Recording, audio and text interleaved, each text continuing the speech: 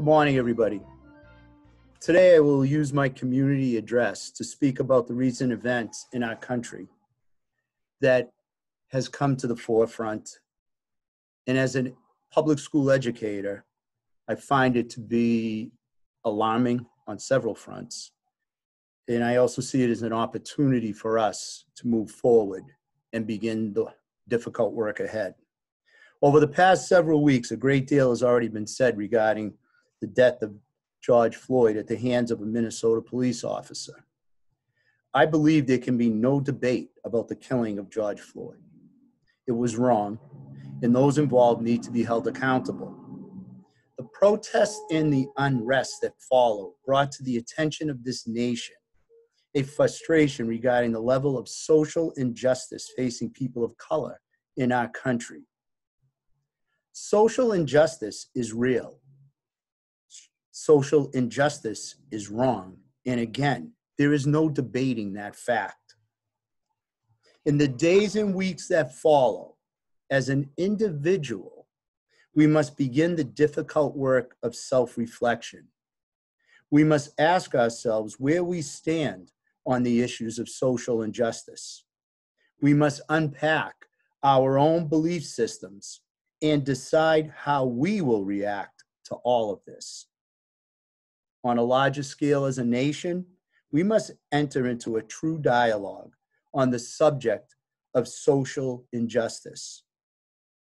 Groups of people need to approach this, again, not as a debate, but a true discussion in which all parties have a safe place to discuss what they are feeling with no judgment. In November of this year, I attended a district professional development run by several students of color attending Saugus High School. These students articulated what it felt like for them being the few people of color in their schools and in their community. They spoke about the difficulty they had at times and how they found the resiliency to work through it. The room was full of teachers and administrators. As an administrator, I listened to these students, which caused me time to reflect on their message. For 40 minutes, I just listened. I was not being asked questions.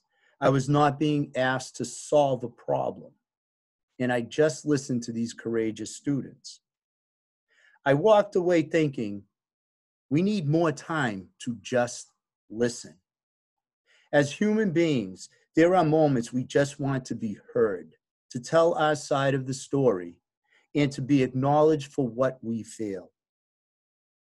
Horace Mann, the first advocate for free public education in this country, once said, "Education, then, beyond all other devices of human origin, is the great equalizer of the conditions of men, the balance wheel of the social machinery."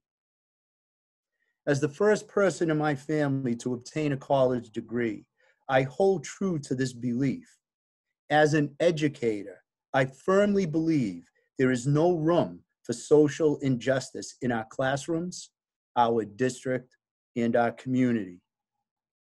As a public educator, we have the power to create that great equalizer Horace Mann spoke of. But first, we must reflect upon our failings with regards to diversity, inequity, and the policies surrounding us. On a personal level, I must have the presence of mind to be aware of my own cultural blind spots and be open to working through them.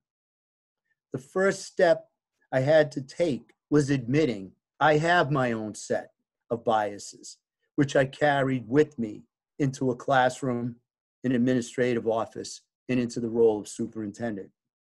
For me, I dealt with these issues by talking with people, hearing their stories, and sharing my experiences with them.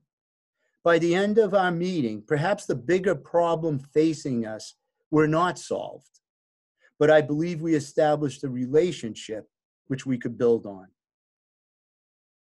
There is no quick fix for social injustice. We must do what we do best as educators, begin the process of educating ourselves and our students to ensure moving forward, public education is the great equalizer for all students. We have work to do, and I'm committed to work with students, staff, and the community on this subject. We have a multiracial community that wants to call Saugus home.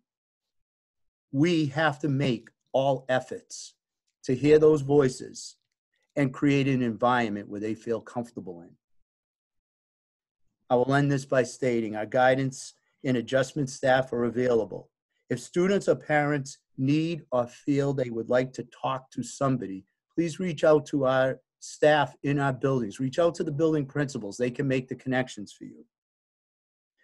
This is not an easy subject to deal with, but now is the time to address it and begin the process of listening and moving forward. Thank you.